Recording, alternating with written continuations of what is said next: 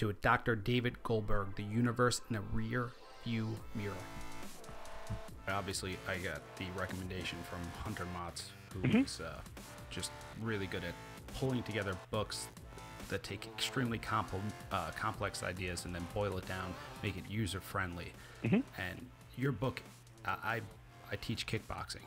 You know, I'm a personal trainer. I train people, but I can understand a lot of principles now because you've broken it down in such a user-friendly way. Was that the focus, or were you writing? Oh yeah. Okay. Oh yeah. I was certainly never. I mean, like experts. Well, even experts, I think need to understand things conceptually. But you know, I think my underlying philosophy is, it is all well and good that we discover really interesting things about the world. We go to conferences where there's 50 or 100 like-minded people, and we just talk amongst ourselves. That's fine, and that's how science moves forward. But we haven't really accomplished anything if we just keep it to ourselves. And we're not really sharing it if we just, again, put out like a textbook where, you know, here are the equations, go work it out for yourself. We have to translate what it is that we've learned into something that people can actually understand. And I don't just mean, you know, here's some crazy metaphor that doesn't actually teach you anything. It's here, this is actually, you know, when I try to write, and, you know, sometimes successful, sometimes not, but my goal is almost always, this is how we really, really understand it. The only thing that's missing is the equations. This isn't just some metaphor, you know, of a mountain with clouds or some, you know, something where you're just meant to sort of drift off and imagine how things might be. This is actually how we understand things to work. So, like, that's my goal, and the more people I can reach like that, the better. Yes, we need an educated public. Yeah. And the only way they're going to be educated is if you break it down and break down the barriers to the common man believing that they could even understand it, because it's a lot to unpack. I think a lot of times maybe your brain must be just bursting from the seams. Well, it's funny. I mean, it's more with excitement, because one of the things that's cool about writing pop sci books, or any book actually, is you start off and you sort of know, I don't know, 50%, 75% of all the things you're going to talk about. But then you really just start delving into topics they hadn't really gotten into before. And it's just this wonderful opportunity to learn about something, to learn about a particular subpart of the topic, like much deeper than you ever would have gotten to before, that you'd ever sort of justified your time to really delve into. So, like, I've gotten to learn about all sorts of topics that I never really had thought that deeply about. And so it was very rewarding for me on a personal level as well. And we do an intro outside of this, but could you just explain to the audience what a physicist actually does? Sure. I mean, it depends. It really depends on what sort of physicist they are. I mean, I happen to be a theorist, which means that for the most part, I get to think about ideas. I get to talk about ideas with my students. We're almost always informed by some sort of observations. And in my case, since I'm an astrophysicist, those tend to be images that come out off telescopes. But what we do is we say, you know, here's this model for, in my case, I worry about things like clusters of galaxies. So these are very, very massive objects with literally thousands of galaxies in them in some cases, and each galaxy with billions or even trillions of stars in them, and trying to figure out how the mass is distributed in there. And a lot of what I do is I try to figure out how we can turn those images that we get from the telescopes that are so difficult to build into maps of matter, stuff that's out there in the sky. In particular, I study something called gravitational lensing, and the idea is that if you've got more distant galaxies, their light gets distorted. Like if you hold a drinking glass up to a light, you know, you can see that the light gets sort of bent in particular ways, and even if your glass were very clear, you could figure out the shape of the glass by looking at the shape of how the lights are distorted behind it. The same basic idea. You use what you see about these background galaxies to reconstruct where the mass, what's called the dark matter, is in these clusters of galaxies. And basically, this is the way that we're able to see what people know as dark matter. And dark matter is this very mysterious stuff. It's been postulated for the better part of a century at this point. Matter that is unlike what you and I are made of, not made up of protons and neutrons, but seems to dominate the overall mass of the universe. There seems to be about twice as much or 5 times as much mass in dark matter as there is ordinary stuff made of atoms. So it's very, very important to really understand this. That's the sort of thing I do. But, physicists run the gamut. Some of them build giant machines. You've got literally thousands of physicists designing machines and analyzing a huge data set of results from the Large Hadron Collider in Switzerland and France, for example, the thing that discovered the Higgs boson. I mean, this is not a single person with sort of a desktop experiment. This is a giant ring that crosses between 2 different countries, that it's so large.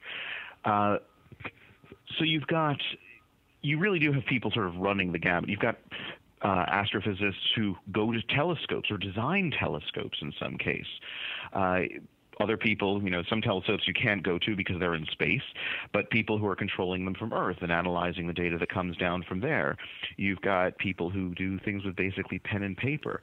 I mean, it's a very, very wide range of things. And then you've also got people where what they do isn't so different than engineering. They're looking at new materials. They're looking at new ways to build contraptions, chips, quantum computers, all sorts of sort of futuristic technology in some cases. And the first steps tend to come from experimental physicists. So there's just this, it's incredibly wide range of things that being a physicist can entail. And the idea of physics in general was to be able to somehow predict what the future was going to hold. That is almost exactly how I put it when I teach my freshmen. Okay. It depends on what you mean by the future, but when you talk to people and ask them about what's the goal of physics, they'll say something like, to understand the universe or to answer the why questions or something like that. But the reality is the actual goals of physics are much more basic than that. They're basically trying to tell us if you do A, then B will happen. Right? It really is predicting the future. Mm-hmm. And, if you've got a really complicated model, if you've got a really accurate model, then you're going to be able to predict the future in a very, very precise way. So, yeah, I mean, that's exactly what it is. Okay. I have millions of questions just based on your last couple statements. Sure. Dark matter. Okay. Is dark matter something that is, say, between the Earth and the Moon, or is it out there and it's in clusters and we just can't see it, or we can detect it, but we don't know exactly what it is? So it is between the Earth and the Moon, and within the Earth, by the way. Whatever it is, it interacts very, very weakly. So, this sounds really weird, like, how could it be in the Earth, or how could it be where we are, or moving through your body? But there are lots of things that we've discovered. There are these particles called neutrinos. Particles we're very certain exist.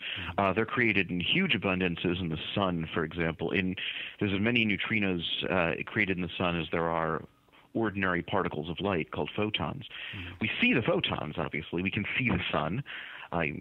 But neutrinos are a different beast entirely. Neutrinos interact so weakly that literally trillions of them pass through your thumbnail every second. And they do pass straight through you. The way we detect them is we build these giant underground swimming pools. And they're underground so that all the other stuff gets blocked out. Giant underground swimming pools where every day maybe 3 or 6 neutrinos will hit an individual atom and create a reaction. And we're able to detect that, and we're able to actually count up the individual reactions, even though these things are just basically too numerous to count. I mean, they're huge numbers of them. So the idea that you might have something like neutrinos, which are definitely out there, we've seen them, that pass right through the Earth, that shouldn't be that strange. There are potentially other particles. That's what dark matter may be. And for a while, people thought dark matter might be neutrinos. Seems unlikely. but neutrinos are definitely moving through the Earth. They're moving through us. They're moving through, near the moon. They're moving in the galaxy. You asked, though, and this is a great phrasing because it's exactly the right phrasing, whether it was clustered. And it is. So there's dark matter in galaxies and in clusters of galaxies, and there's a little bit more of it toward the centers of the galaxies, and there's less of it as you move further out. It doesn't clump up. I mean, the Earth is like, rock and earth and so on. They get very, very compact. They get very, very high density knots. You don't get anything like that. You can't make a big clump of dark matter. It's always more spread out than that. But because of gravity attracting dark matter to itself, you do get more dark matter at the center of the galaxy than at the edges. You get more dark matter at the centers of clusters of galaxies than near the edges, and we are able to sort of measure this indirectly using the gravitational effects of galaxies orbiting or the distortions of light or so forth. So we can see it indirectly. We can't see it directly, but everything we know about it suggests that it doesn't make, there's no dark matter planet, for example. Sure. Well, it's just fascinating. And even when you talk about it, my mind tries to go out deeper into space, and it's so bizarre. Do you feel like we'll ever understand the universe completely in a million years if technology continues to? Well, I hope we're around in a million years. Let's start there, right? But completely is a tough word, right? Oftentimes, there's been a lot of really embarrassing moments in the history of science where people have proclaimed very confidently that we're at the end of science, that there's nothing else to learn. And we've always been wrong. Mm-hmm. We certainly don't feel like we're at the end of science right now, but it was a very big deal when we discovered the Higgs boson a couple of years ago, because we had this beautiful model that explained most interactions in the universe, what's called the standard model of particle physics, and we had now discovered every single particle that was predicted by that model. But even within that model, there are lots of unanswered questions. We don't know why some particles have the masses that they do. We don't know why these particular interactions work in exactly the way they do. We don't know why the universe seems to be, this is a strange sort of phrase, left-handed. Yes. And we can maybe return to that. We have all sorts of unanswered questions. And what's more, and even stranger, we don't know how any of this fits into gravity. So the standard model of physics describes the interaction of the nuclei of atoms, very important, of course. It describes how electricity and magnetism work. All of these things, absolutely. But it doesn't describe anything about gravity, which in our everyday lives is one of the most important effects we have, right? Without that, we just float off into space.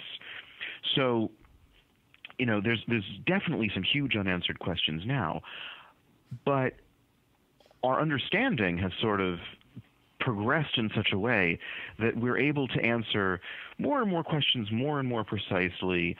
They've tended to, every time we've done that, we've tended to sort of open up a whole new realm where there is even more unanswered questions. I mean, Isaac Newton would have been very, very impressed with everything we do right now, but he wouldn't have said, oh, well, clearly it's just a couple more details and then, we're done. In some sense, we're as far as we ever were, because we come up with these models and then we're like, oh, this is wonderful. These models are so elegant, and yet we still don't know where the models ultimately come from, or where the numbers in them come from. One important distinction for me, and I don't want to bring you down into the 101 level, but really for people just getting started, there is, classical physics, correct? Mm-hmm. And then there is quantum physics. Yep. And when we go down and things get smaller and smaller, the normal gravity and other principles seem to not apply. Is that accurate? Yeah, that's about right. I mean, So classical mechanics, I mean, most students take a classical mechanics class in their high school physics, and this is the sort of physics that mechanical engineers need to worry about. It's the physics of holding up a bridge, or firing a rocket, for that matter, or playing sports, and we even have an intuitive feel for how it works, right? You and I could play a game of catch, and throw a ball.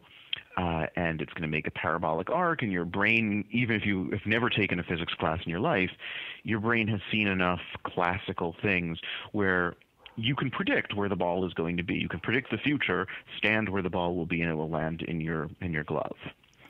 Right? So you've got an intuition. We are equipped evolutionarily to really understand a lot about this, a lot about the classical world. And even as we've continued to become more and more clever and understand things about how magnets work and charges running through wires and currents and so forth, like all of that sort of fits within our intuitive model of the universe, which is basically the clockwork universe.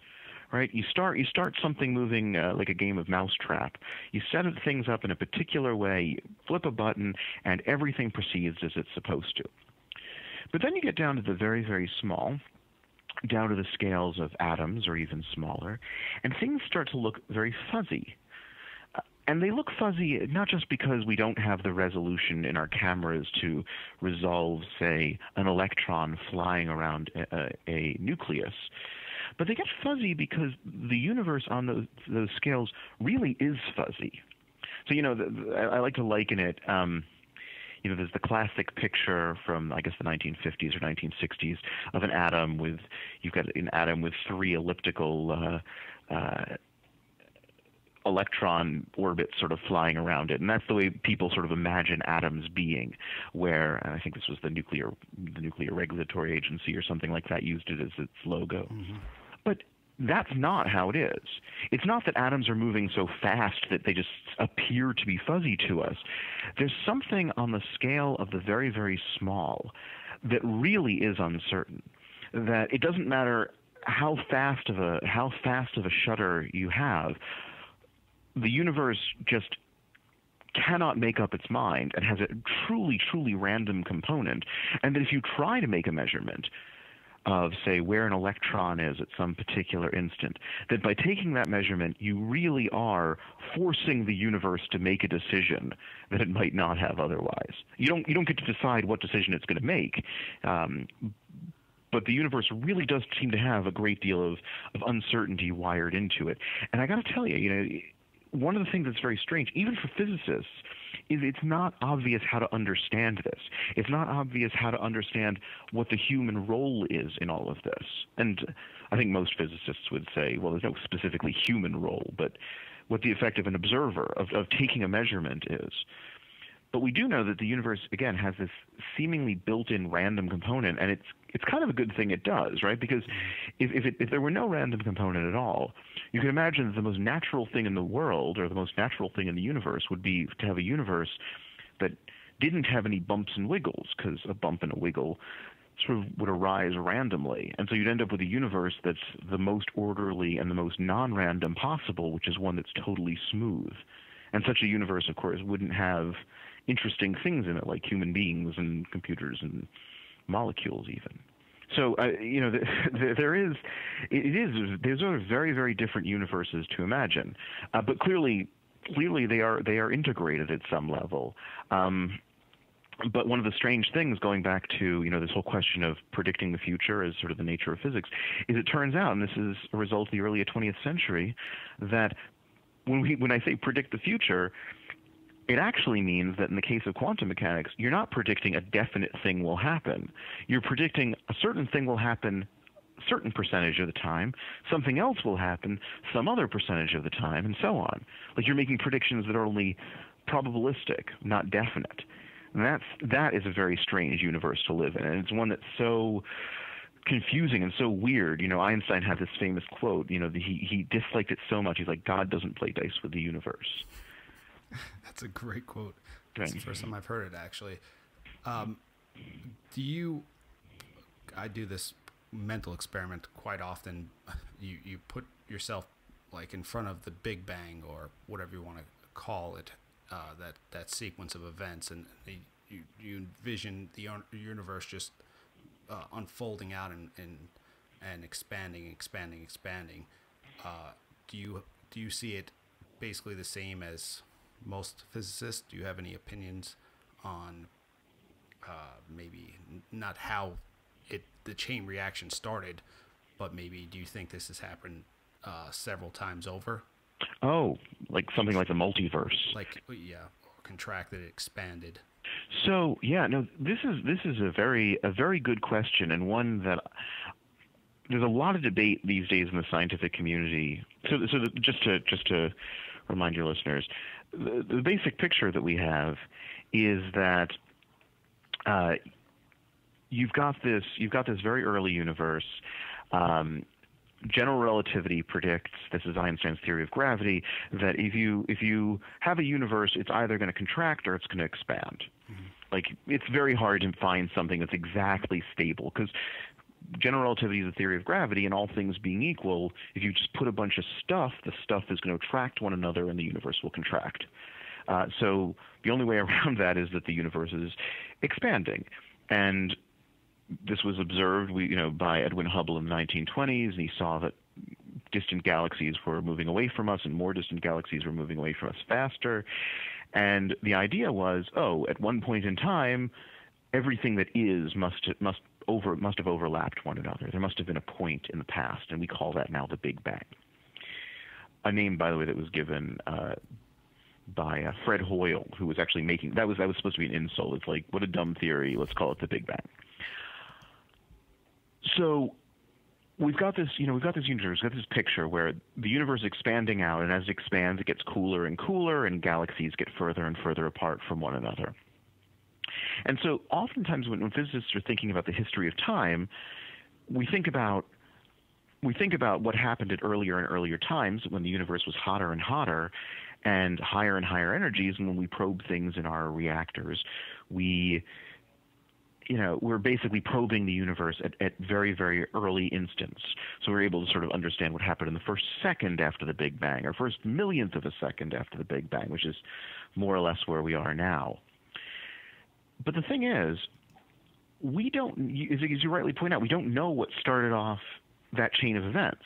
We don't know what happened at exactly time equals zero, because another way of putting it is time equals zero sort of corresponds to an infinite amount of energy.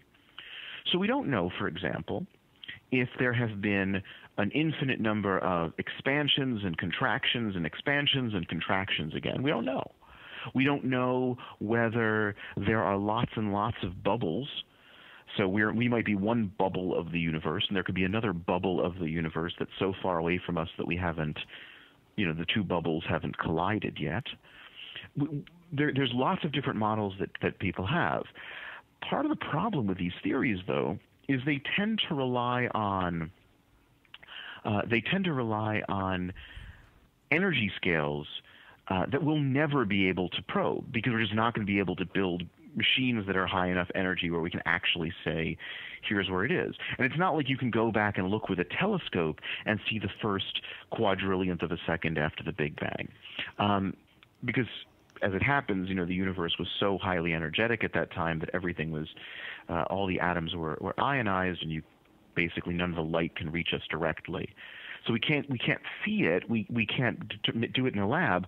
So we basically have to infer it. And the question is whether we will ever really be at a point where we can sort of definitively say, yes, this is the model not just of our universe, but of all the possible universes that can exist. And yes, there really are other universes in a multiverse, basically, or there is a cyclic universe or whatever. The only thing we can say with relative certainty is it looks like we understand what the fate of our universe is. So early on, people had wondered, well, the universe is expanding now, but if there's enough stuff in it, eventually the universe will recollapse. It's like, you throw a ball up into the air, and if the Earth is heavy enough, the ball will come back down. And if the Earth were very light, or you were strong enough, equivalently, the ball would go into space and never return if it had escape velocity. So for a long time, cosmologists were wondering, like, is there enough stuff in the universe to make the universe recollapse again? And then if it recollapses, is it going to re-expand and then recollapse and so forth. Our universe seems to not have enough stuff. Our universe seems to be light enough that not only it'll expand forever, but there's this mysterious stuff called dark energy that seems to make it not just expand, but accelerate. So it doesn't seem likely that in sort of the classical sense the universe is going to expand and collapse, expand and collapse. But there are people who think, oh, well, that's actually not how it's going to play out at all. They think that, we are, everything we experience in our everyday universe is basically sort of a three-dimensional surface on a much higher dimensional plane. This is called string theory, and it's sort of a very, very hand-wavy version of it. And that every now and again, our universe and other universes might collide, and that's going to cause sort of a new Big Bang, basically. So it could be that we have, periodic new Big Bangs. A lot of it is very, very speculative because, again, it seems very unlikely we'll ever actually able to test it in any concrete way. Do you have your mandolin so you can demonstrate string theory again? Everybody listening should watch the video on YouTube. It's on YouTube, right? I don't know that I've done one on string theory. I'm not a big string theory proponent, but didn't you stroke a ukulele? Oh, yes. So you saw. Maybe it was the Higgs boson particle. Yes. That was a different. It was a different use of a string, but it employs the same basic idea. Yeah. No, I stole my little daughter's ukulele to convey the idea. They're very closely related though, because there's a very, very well-used idea in physics that vibrations in general correspond to energies, and high-frequency vibrations correspond to higher energies, and low-frequency correspond to lower energies. And so when we think about weird things like, in that case, that was the idea of the Higgs boson giving rise to masses of particles, the basic argument goes like this, right? High mass is the same thing as high energy. And if you want to sort of one equation reason for why that is, it's Einstein's famous equation E equals mc squared. The energy of a particle is equal to its mass times the speed of light squared. So you can create mass by basically creating energy. That's the sort of shorthand version. Mm-hmm. And so what we do is I was strumming a little ukulele, and you could almost imagine the Higgs boson sort of creating mass by putting a little capo. That is, when you basically you finger all the frets, and basically all of the strings suddenly become higher frequency, which is just another way of saying again that all of the particles then become higher energy. And that was, but string theory. The reason that the string theorists think about strings in general is that they work exactly the same way. The model of string theory is that all things that we think about as particles are these little tiny loops of strings, tiny beyond imagining. Like you couldn't picture how small they are, much, much smaller than an individual atom. And the frequencies of the vibrations of these little tiny strings correspond to their energies and therefore their masses. So it really, they are related to one another. They're not totally unrelated. But as for me, I'm not a huge fan of string theory in general, in large part because I think there's no way that we'll actually ever be able to test it. Okay. Well, it's a good, it's the number one reason I love your book, both the audio book and the physical book, is because you break it down and use examples that I can understand easily, or more easily understand, I should say. You use the ukulele, you explain the concept, whether I agree with string theory or not, I kind of have a better grasp on it. Sure. So everybody listening, please do yourself a favor. The people listen, do invest in themselves, and it's so much fun to think about all these things. It really is. Do you find it's super enjoyable or frustrating to think about all these possibilities? Oh, I think it's great. I think it's great. And what's more, as you may or may not know, I write a column. I write a column for IO9, the science and science fiction website, called Ask a Physicist. And one of the things that and people send me in questions all the time. And one of the things that people will ask me is, don't you get tired of either people asking what they might think are silly questions or people trying to counter conventional wisdom or whatever? But the reality is that, first of all, I like when people ask questions that sort of challenge the way I was thinking about something. So if somebody asks me a question that's never occurred to me before, like, that's a really fun question to sort of delve into and try to answer. And I'll give you an example in just a moment. One that actually I found a way to make sure that it made it into the universe in the rearview mirror. But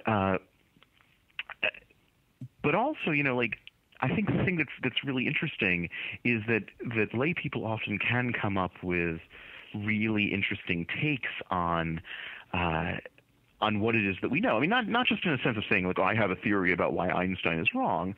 Those tend not to go anywhere. But somebody saying, I don't really understand why this is the case, or, is this one thing like this other thing? And you realize, actually it is, or actually it isn't. But either way, it can even get the experts thinking. So the one example I wanted to give you, just because it's like super fun. So one of these numbers that's sort of thrown around is that a teaspoon of a neutron star is the dead remains of a fairly massive star after it's gone red giant and had a supernova explosion, and is then this very, very compact core, basically something around the size of Philadelphia, but has the mass of an entire star. That the density of that is so high that if you took a teaspoon of neutron star, it would have the mass of a mountain. Which is one of these cool things people like to throw out. And normally, when you think about just throwing out numbers, like, that's cool. That's an interesting fact in and of itself. But what I love is when people take the question to the next level. And so, for example, somebody wrote into me. They said, I know that I've heard this sort of fact. Is that true? But more importantly, like, what would happen if you actually took a teaspoonful of neutron star? What would it do to you? And that, like, when they really started thinking about it, is an amazing question. And so all sorts of crazy things would happen. Like, the only thing that keeps the neutron star so dense is the insane gravity on the surface of a neutron star. So, like, if you were managed to pick it up, immediately it would expand to fill whatever container it was in. So, you pull up your cargo bay and you've got a mountain's worth of material, just exploding instantly. But also, neutrons that aren't confined like that will do all sorts of they'll decay in about 10 minutes or so. And when they decay, they give off really high energy radiation. So you basically take your teaspoon of neutron star and it creates a live nuclear device that's like going to blow up your, say, spaceship, if you were imagining moving this onto your spaceship. And there's all sorts of other like weird implications to this, where you're like, people throw these ideas around all the time. Like, if you could do X, then Y would happen. Then you realize, whoa, but wait a second. If you actually tried to do X, then your spaceship, you die from, like, I think I counted like 5 or 6 different ways that you would absolutely die if you tried this experiment. So this is almost like one of those little snakes that you light and it just keeps growing out type idea. Like, it's just, if we take it down, the only reason why it's staying so dense is because of the residual gravity. Yeah, that's exactly right. I mean, so gravity attracts, and this is what holds planets together. This is what holds stars together. So ordinary stars, are pulled in by gravity and they're pushed out by gas pressure. So the hotter you make a gas, the more pressure it has. Just like, you put something you heat up water in your tea kettle, and when it turns to steam, it wants to open up the top. So gas wants to expand outwards, gravity pulls it inwards. A star is the size it is because it's the exact balance between gravity pulling in and gas pressure going out. The thing about neutron stars is that there's basically no real pressure to push them outwards. They basically fall in and in and in and in and in, and gravity ends up getting strong. Gravity gets stronger the closer you are to a source. So if you get twice as close, gravity goes up by 4. And so what happens is that these things just become so compact that they keep collapsing until literally all of the neutrons basically get shoved together, so that if they got any closer, they'd literally be one on top of another. And so that's the only thing that prevents them from collapsing. The thing that's cool, by the way, just about neutron stars, if we're talking about that, is that if you put even more stuff on a neutron star, if you make the gravity even stronger, you can essentially make the roof collapse. You can basically make it so that the neutrons, even though they don't want to be right on top of one another, they eventually get so tightly packed that the entire thing, that gravity takes over completely, and you make what's called a black hole. And this is how we understand star-massed black holes to be created in the first place. That you start off with a neutron star, and you keep dumping stuff onto it, and eventually it can create a black hole. And the black hole is so strong, it's pulling in everything, but we don't... Literally nothing can escape, not even light. And if we went into the black hole, it would obviously destroy us, but if we could live through it, would that be some type of wormhole to possibly we don't know? We don't really know, but we don't think so. So first off, black holes, like, a couple things about black holes. If the sun turned into a black hole tomorrow, our sun's destiny is not to turn into a black hole as it happens. It's too small of a star to do that. But let's say it turned into a black hole tomorrow, and all that would happen is sun turns into a black hole. At first, we wouldn't notice anything because the light from the sun takes 8 minutes or so to reach us. It travels at a finite speed. So for 8 minutes, we wouldn't notice anything had happened. But then 8 minutes later, we'd notice the sun blink out of existence. But as far as we're concerned, we would continue just orbiting around the little black hole at the center of the solar system. It's nothing. We wouldn't notice anything. We wouldn't fall in. Like, black holes have this bad reputation that, if there's a black hole, it just eats everything in the universe, and that's not true. But supposing instead, now we throw someone into a black hole, well, we get some very, very weird effects. So first thing is, like, let's say you're falling in feet first. Because black holes are so compact, just to put things in perspective, a black hole, if our sun turned into a black hole, it would basically have a radius of only 3 kilometers. That's pretty incredible. It's pretty incredible, right? So, but if you're falling in, your feet getting closer and closer, your feet are closer to the black hole than your head is, say. But that means that the gravity on your feet is stronger than it is on your head. And it's called tidal effects. We see the effects of the tides from the moon all the time. It moves the water, basically, and sloshes things around in a particular and very predictable way. But black holes, obviously, are way more massive than the moon, and you're going to get way, way closer to them. So as you get close enough to it, what ends up happening is your feet are pulled in so much more strongly than your head that you would just be stretched. It's called spaghettification, and you'd basically be stretched and pulled apart till your bones shattered, basically. So that would be very bad. Yes. But let's imagine you could survive that. Other really weird things happen as you fall into the black hole. We didn't talk about this, but one of the things that Einstein predicted in his theory of general relativity is that time progresses much slower in strong gravity than in deep space. On Earth, it's a very, very tiny effect, measurable, by the way, and important if you're building a GPS device. But time progresses about 1 part in a billion slower on the surface of the Earth than it does in deep space. So, small but measurable. Mm-hmm. Black holes, these effects become huge. So imagining if instead of dropping you into a black hole, if I just dangled you out right outside a black hole, right outside what's called the event horizon, the point of no return. Basically, if I dangled you there for what felt like just a few minutes to you, hundreds of years or more could pass in the rest of the universe.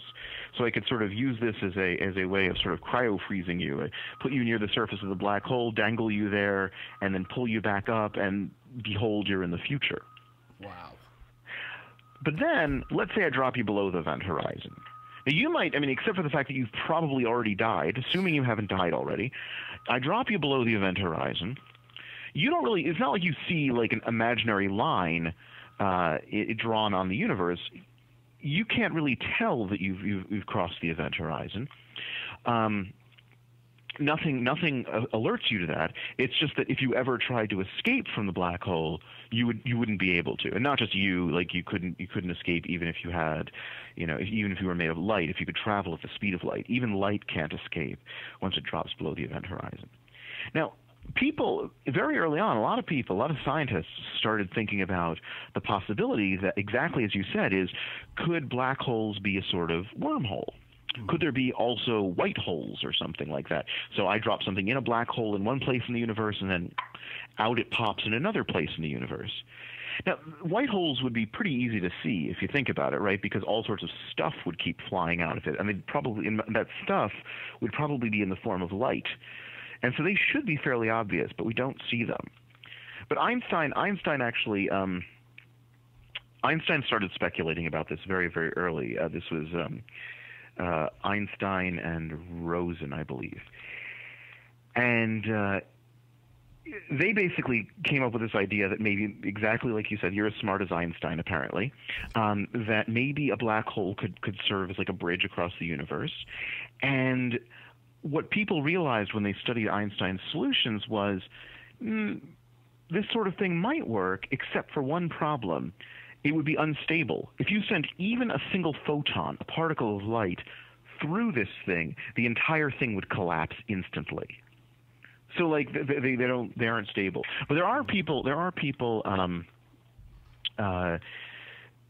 who, like Kip Thorne, who I believe is at Caltech, who've come up with other solutions, that aren't quite black holes, but are try to come up with wormholes.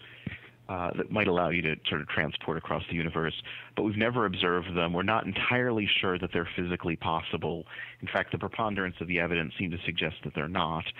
But it's good to know that serious physicists are actually thinking about the possibility of building wormholes across space and potentially across time as well. Well, it's funny when you go into a discussion, I think of questions, and then you immediately start answering the question before I asked it. So it must logically play out that way. Thinking about possibilities, the reason why I want a wormhole or some type of way, we can't travel faster than light. That's true. True. But if we could at some point, if we had the technology, we would be able to look back at the Earth and see past events. Is that correct? That is absolutely right. So you could see past events. And by the way, if you were ever able to get a faster than light drive or send any signal at faster than light, then basically you're already in a position where you can almost certainly jury rig some sort of time machine, not just looking into the past, but probably even traveling into the past. So it's not guaranteed. It depends on how you do it. But yeah, I mean, there's all sorts of. So, for example, this idea of wormholes.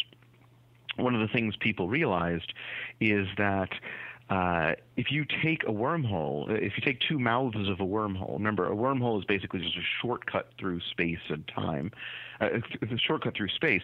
If you take one mouth of a wormhole and fly it around at close to the speed of light, one of the other things that Einstein predicted is that if you travel close to the speed of light, just like being near the surface of a black hole, your personal clock runs slow.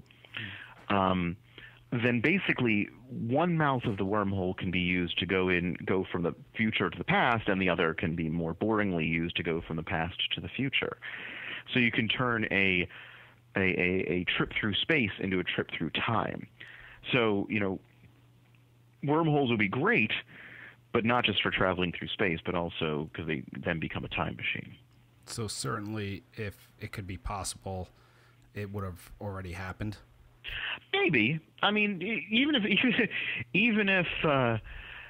even if it could even if it could happen, it doesn't mean it's easy. I mean, the amount of energy involved would be enormous. And the other thing to bear in mind, I mean, this is just, if we're helping you with your sci-fi novel or something like that. The other thing to bear in mind is that, at least for this model of wormhole and model of time machine, and most models of time machines, the way it's set up is you can't ever go back before the time machine was built. You can't go back arbitrarily in history. So even if somebody's going to, it's not like, oh, if a time machine is built in the future, then why haven't we seen time travelers? Because even if it gets built in the future, they'll only be able to visit up to the moment when the time machine was invented, not to now.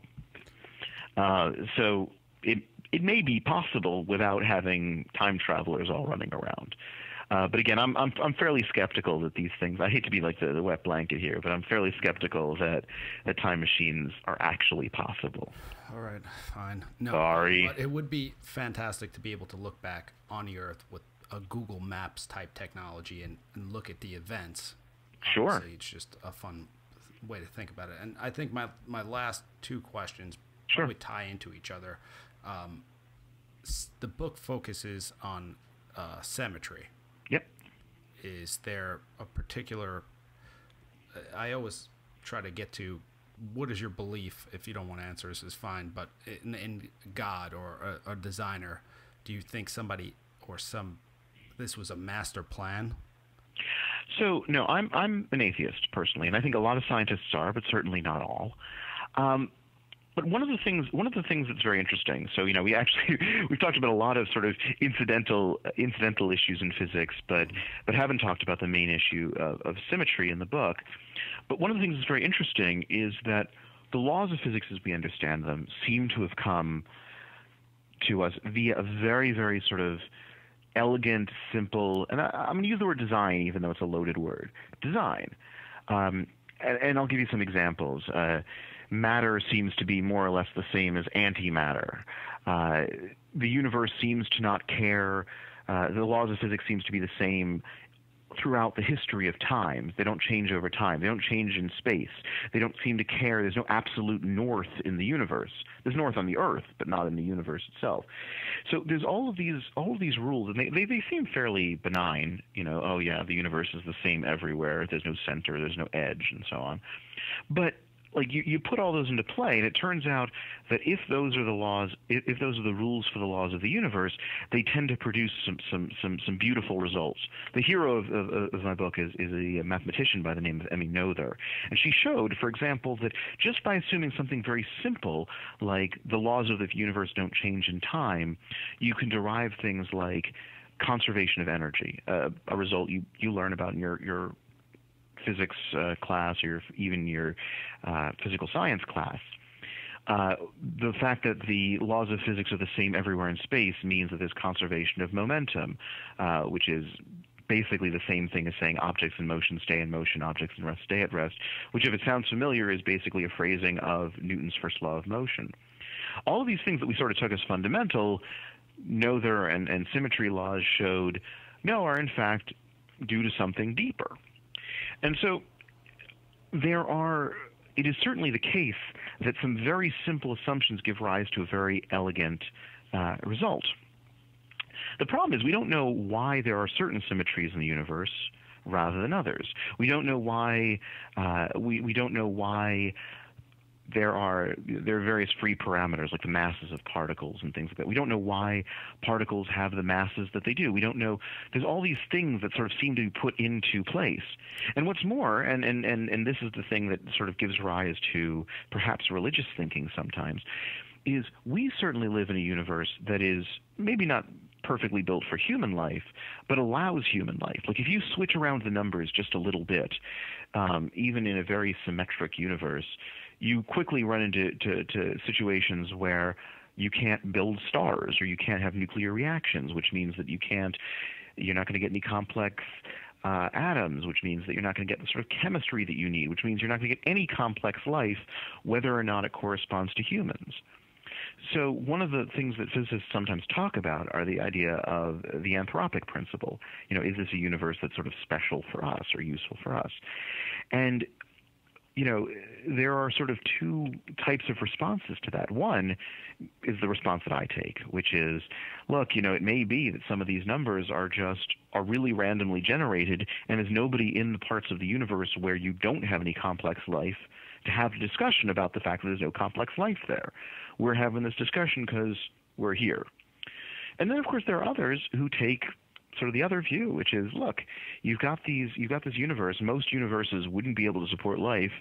We're in a universe that does support life. Maybe someone is behind that. Maybe this elegance of the physical laws, maybe there's someone behind that.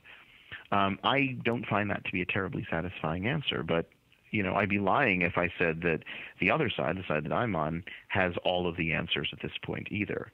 I just don't know that that's the obligation of science. It seems that the universe likes to evolve from elements to compounds. It just keeps going up the scale. There's like this sense that it wants to continuously evolve. Do you feel like that's an accurate statement? Well, it certainly progresses. I mean, there's an arrow of time, and as the universe has progressed, the arrow of time has basically taken things. It has basically created things that look fairly smooth and simple, and created things that are more complex. This is ultimately, I hate to use it. I mean, complexity is not interchangeable with the word entropy, disorder, but there is definitely a sense in which the universe continues to increase in entropy. That's the thing that defines the arrow of time, and those two things they're very intimately related to one another. It doesn't continue indefinitely. As far as it goes, like we don't seem to be developing any new physics right now, and the future of the universe is going to look very, very grim. So it's not going to keep getting. We're not going to keep getting more and more complicated structures. We'll live. We'll die. I'm sorry to say. Our sun will eventually die. All the stars in our galaxy will eventually die. They'll eventually be conglomerated into black holes. Those black holes will eventually evaporate, and the end state of the universe, as near as we can tell, will be just this very, very, very low energy mist of ridiculously low energy light just sitting there more or less smoothly distributed through the universe. So the fact that things have gotten more complex for a little while in our local corner of the universe is sort of a temporary state of affairs, and has come from the fact that we are very quickly, well, not quickly, it's over billions of years, but we're using up the energy store in the sun in order to make that happen. There will come an end to that at some point. Well, I'm sorry to be so grim. I know, really. But who knows? Entropy, that chapter, I had to read twice. Before we go, can you explain the concept of entropy and how that's just the way things are being organized? Sure. Well, I mean, so entropy is one of these things. It's a technical word that people throw around a lot. Entropy simply is disorder. And one way of thinking about it is entropy is a way of describing how many different sort of equivalent setups you can have. And let me explain what I mean. I mean, a pool table is perhaps the simplest way of thinking about things. So you look at a pool table. Forget about the cue ball for a second. Let's just talk about the other 15 balls on in the rack. You start off, and they're in this beautiful triangle. Now, there really is only one way to set it up. You could reorder the balls, I suppose, but even so, that's a relatively small number of combinations. And so if you look at a pool table, you say, the balls are racked. But then you break the balls. You break the rack, and then the balls are scattered all over the table. And you could look at one table and say, the balls are broken, and they're all scattered. Well, there's almost countless number of ways that the balls can be scattered around the table. And so another way of saying that is, when they're in a triangle, it's a very high state of order. When they're broken, it's a very high state of disorder. Or, I have some young daughters, and for example, when everything is put away, there is exactly one way where everything is put away, but there are virtually countless number of ways that the room can be a mess.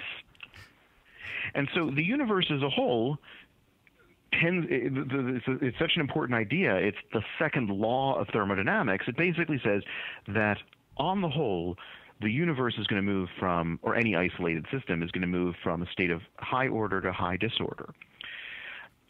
Now, that doesn't mean that little local pockets of order can't exist. It just means that it comes at the expense of disorder elsewhere. So, we are very complicated things, and a certain type of a fundamentalist will say, well, you're a very complicated thing, you're a very high state of order, and so that must disprove evolution or disprove the Big Bang Theory or something. Mm-hmm. But the reality is, of course, we're not. I mean, we are complicated, we are highly ordered, but again, this comes at the expense of a huge amount of heat that's given off by the sun, and heat is basically another word for disorder or entropy. So, we are certainly ordered beings. But the question, so the central question in my book was, and one we don't really have the answer to, is this arrow of time. One of the crazy things is if you look at physics at the microscopic scale, if you look at the interaction of two electrons scattering off of each other, or even something more complicated, and you take a movie of it, and you run it forward, and you watch the interaction, and you say, yep, that's a thing that looks like it's according to the laws of physics, and then you watch the movie backwards, that also looks like it's consistent with the laws of physics. And so as far as the laws of physics are concerned, there is no future or past. And yet, as I just said, entropy seems to increase with time. So where does that arrow of time come from is sort of the big and, quite frankly, unanswered question. Does it come from the second law of thermodynamics? In other words, does the increase in entropy make time? In other words, it used to be low entropy, now it's high entropy, and the thing that's toward high entropy is what we just call the future. Mm-hmm. Or is it that there really is an objective arrow of time and entropy just increases with it? And the short answer is we don't know.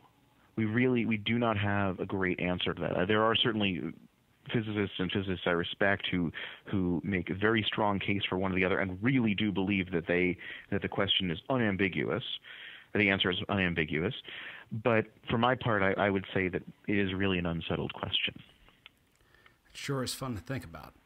Absolutely. So on that note, I don't want to I could do this literally for a week straight. I feel like it would be better if we can get you back on in a couple of weeks. I'd love to join you again. Okay. The book, we'll do an outro and an intro, and we're going to really do you justice on the YouTube video that we're going to create for this. Is there anything special that you wanted to tell people the easiest way to follow you? Or they can follow me on Twitter, or they can follow me on Facebook. They can follow me Twitter at Ask a Physicist, or on Facebook at Dr. Dave Goldberg. Fantastic. This is really an honor. The book, all things said, not just saying because I'm talking to you. It was absolutely fantastic. It was a fun conversation. Did you read were you the one that read the book for the audio version? No, I wanted to, but I was really quite pleased with the person we got for it. They were. I was pleased that the publishers let me help them, and the person we got was my first choice. So I was really pleased about that. But no, I wanted to. But my first book, I must say, we had. I wanted to do that one as well, and I don't think that one came out quite as good as this one. But you could do it. Your voice is extremely great. Great presentation. I don't want to just flatter you, but it makes a difference, and I would suggest that you fight them next time. Well, we'll see. Anyway, well, this is a great pleasure. I'm looking forward. When do you think you're gonna put it up? This will probably be up in about 2 weeks, because anytime you mention anything, graphics will appear. Fantastic. I was looking at some of your other ones. I mean, you have a couple that are in studio, I guess, and then you have ones where you've got things scrolling along on the YouTube. We try to get everybody in studio. It's impossible to bring everybody in, and if we don't bring them in studio, we try to produce it the best way we can. Well, your graphic arts are outstanding. I posted your little "Come at me, bro" picture. Oh, thank you. on my Facebook, and so my friends and fans seem to really enjoy it. But as did my wife, by the way. So thanks for that. We'll get somebody to do a painting and send it to your house. We'd love that. Thank you.